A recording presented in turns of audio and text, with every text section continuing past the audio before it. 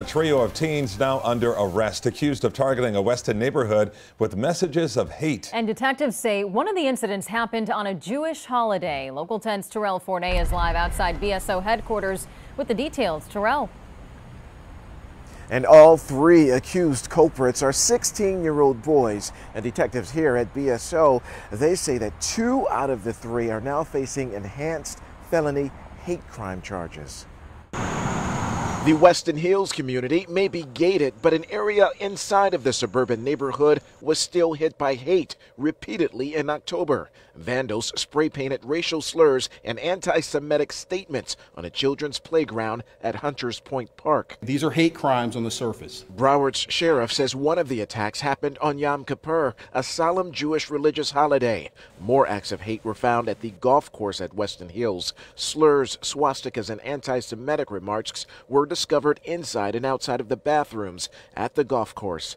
Deputies logged 3 attacks in 1 month. Brought back a lot of pain and suffering into the Jewish community, but also as well into the African American community for some of the derogatory comments that were made there. BSO stepped up patrols, collected tips from the public, and scoured surveillance video, which eventually led to the 3 teens. Detectives, though, didn't have to go far. They are local residents within the community, and the problem that we have here, Terrell, is the fact that we can't afford to dismiss these threats. We have to treat every single one of them as it is severe and it is serious. The cleanup is in the thousands of dollars. As for a motive, the trio claimed to do it all for attention. Now there's a sentiment of remorse and regret, and now they're talking about that this was supposed to be a joke. This is not a laughing matter.